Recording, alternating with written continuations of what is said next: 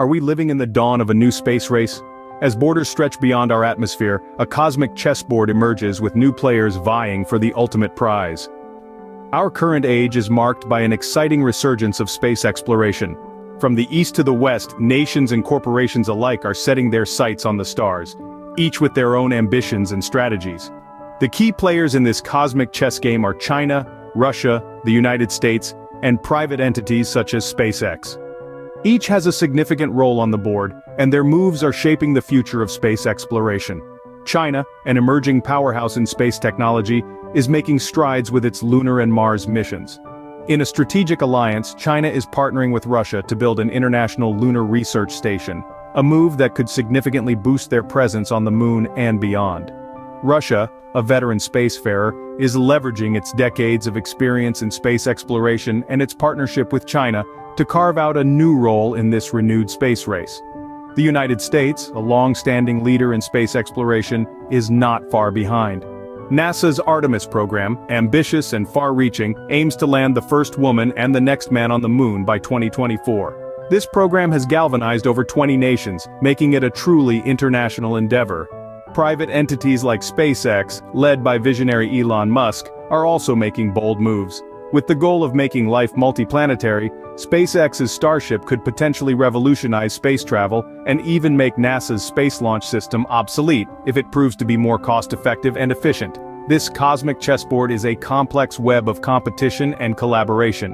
While rivalry fuels innovation, cooperation paves the way for shared successes and breakthroughs. Each player's move, whether a launch or a partnership, has implications that ripple across the board, affecting the strategies of others. As the stakes rise, so do the tensions, creating an intricate dance of diplomacy and rivalry. Welcome to the new age of space exploration. In the midst of national efforts stand the titans of private industry. Billionaires, their eyes set on the stars, are changing the rules of the game. These space explorers, adorned in business suits rather than astronaut gear, are driving the new age of cosmic discovery. Private entities like SpaceX have catapulted into the forefront of space exploration, their innovative approaches sparking a new era of competition and progress. This isn't your grandpa's space race, it's a high-stakes game where the players are not countries but corporations. The involvement of these private entities, helmed by billionaires like Elon Musk, has undoubtedly ignited a flame under the traditional bureaucratic methods of space exploration. We're seeing rockets being developed at breakneck speeds, with ambitious plans like colonizing Mars no longer seeming like mere science fiction. The spirit of competition has spurred on rapid innovation, driving us further into the cosmos than ever before. But as with any game, there are critics on the sidelines. The controversy surrounding these private space giants often centers on the public funding they receive. Billions of taxpayer dollars have been funneled into these projects, leading some to question whether space is becoming a playground for the uber-wealthy, subsidized by the average citizen. Supporters argue that these investments are justified by the technological advancements and cost reductions these companies bring to the table. They point to the SpaceX Starship, a vessel that could potentially make NASA's space launch system obsolete, as evidence of the progress being made. Yet amid the cheers of supporters and the boos of critics, a fundamental question is beginning to echo throughout society. Are we witnessing the privatization of space? As private entities continue to push the boundaries of what's possible, this question will only grow louder. With the SpaceX Starship potentially making NASA's space launch system obsolete, the question remains, are we witnessing the privatization of space? The moon, our celestial neighbor, has once again become the focus of global attention. But this time, the race is not about planting a flag, it's about establishing a permanent presence. For decades, the moon remained a silent sentinel in our night sky, a testament to our first steps beyond the confines of our home planet. Now, as we gaze upon its familiar face, we are reminded that it holds the key to our future in space. The moon is no longer just a destination, it's a stepping stone, a springboard to the stars. NASA, the pioneer in lunar exploration, has set its sights on the moon's south pole. The Artemis program, gathering momentum, is an international effort involving over 20 nations. Their goal? To establish a sustainable human presence on the moon by the late 2020s. The moon base would serve as a critical outpost for future crewed missions to Mars, turning science fiction into reality. But NASA is not alone in this endeavor. China, partnering with Russia, is planning to build an international lunar research station. This Sino-Russian alliance poses a formidable challenge, marking a new phase in the space race. The moon has become a cosmic chessboard with superpowers positioning their pieces for strategic advantage. The stakes are high and the moon's resources and strategic location are prized assets. It could serve as a launch pad for missions to Mars and beyond. The moon's south pole, rich in water ice, could provide life-sustaining resources and fuel for deep space exploration. As we venture into this new frontier, we are reminded of the words of President John F. Kennedy, who once said, "We choose to go to the moon in this decade and do the other things, not because they are easy, but because they are hard." The challenge of the moon is a testament to our indomitable spirit, our curiosity, and our relentless pursuit of knowledge. As the moon becomes the next frontier, the race is on to secure an early lead. Beyond the moon, Mars beckons. As the red planet remains an elusive goal, the question of who will be the first to land humans there remains uncertain. The plans are grand, the stakes are high, and the challenges are immense. The exploration of Mars is not just about planting a flag or leaving a footprint, it's about extending the reach of human civilization and understanding our place in the universe. It's about answering age-old questions. Are we alone? Could there be life on other planets? Several nations, including the United States and China, are making strides towards this ultimate objective.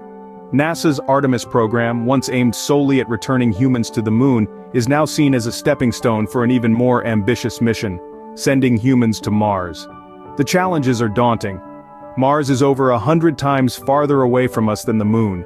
It has a thin atmosphere, cold temperatures, and a surface strewn with potential hazards. Yet, the potential rewards are monumental. Mars may hold clues about the early history of our solar system, and potentially, the origins of life itself. China and Russia are also eyeing this prize. Their proposed International Lunar Research Station is not only a bid for lunar exploration, but also a potential launch pad for Mars. The competition is fierce, but it's not just about being the first. It's about the scientific discoveries, the technological advancements, and the potential for human colonization. SpaceX, under the helm of Elon Musk, is also in the running with its reusable Starship spacecraft.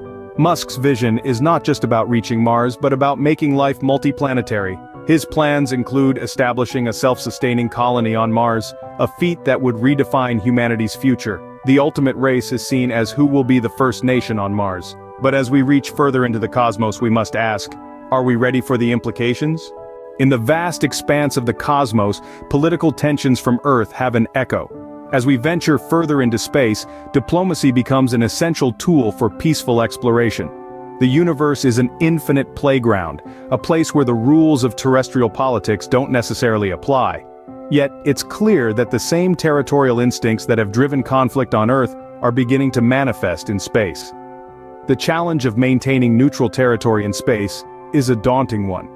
Unlike Earth with its clearly defined borders, the celestial realm is boundless. The question then arises, how do we carve up the cosmos without sparking extraterrestrial tensions? The answer may lie in international cooperation and shared goals. It's important to remember that space exploration isn't a zero-sum game. There's enough room out there for all of us. The key is to navigate these celestial expanses with a spirit of collaboration rather than competition. Space is a shared resource, one that offers boundless opportunities for scientific discovery, technological advancement, and human progress. We must approach it with a sense of collective ownership and mutual respect.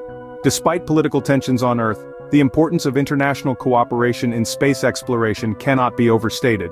The desire to explore the cosmos is a universal one, cutting across national boundaries and political ideologies. It's a goal that unites us, that compels us to look beyond our differences and work together. Space exploration represents a new frontier, a realm where the usual rules of geopolitics are suspended, at least in theory. In practice, the politics of space is a complex web of competing interests, technological rivalries, and diplomatic negotiations. Yet, it's also a realm of shared aspirations, a testament to our collective hunger for knowledge and our capacity for cooperation. As we stand on the threshold of a new era, the cosmic chessboard awaits the next move. Who will make it, and what will it mean for the future of space exploration? Only time will tell.